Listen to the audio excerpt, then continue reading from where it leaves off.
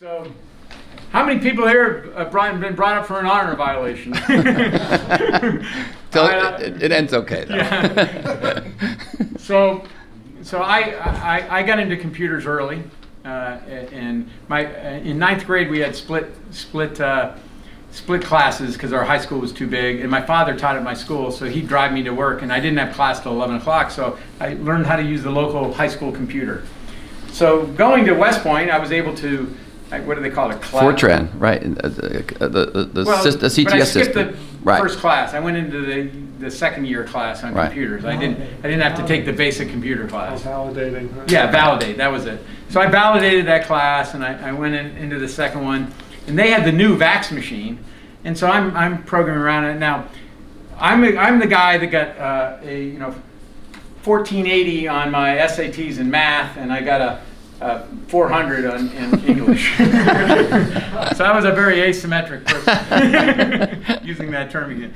But so I've really struggled in English, and my professor would call me in afterwards, and in my papers it looked like the guy just cut his neck and bled over.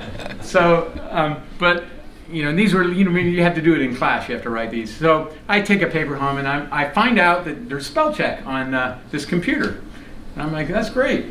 And so I start writing my papers on a computer, and after I turn one in, professor says, come up after class, and he says, how is it that you misspell every other word in your in-class papers, but you're perfect spelling here, and your grammar's much better?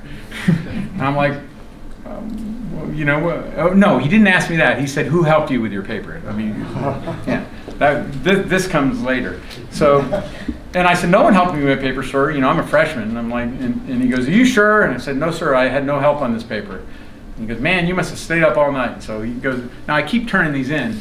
So the next thing I know is I get a knock on the door. And I don't know how they do it now, but in honor boards, there's no warning. When we went to school, they just walk you down from your room, and you sit down in front of an honor board. So there's no preparation.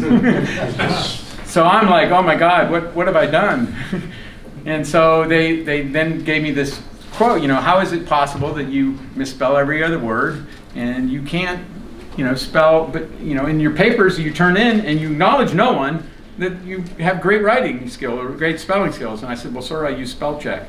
And no one had ever heard of it.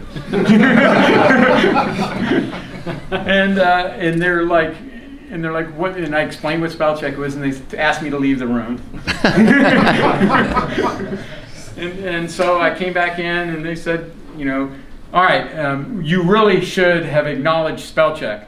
I said, well, sir, it says acknowledge any help you got from any person. And they were like, oh, okay, we're going to let you off, but from now on, acknowledge spell check. And I was like, all right. So that was how I became the first person to be brought up in an honor violation for spell check. I love to thank spell check.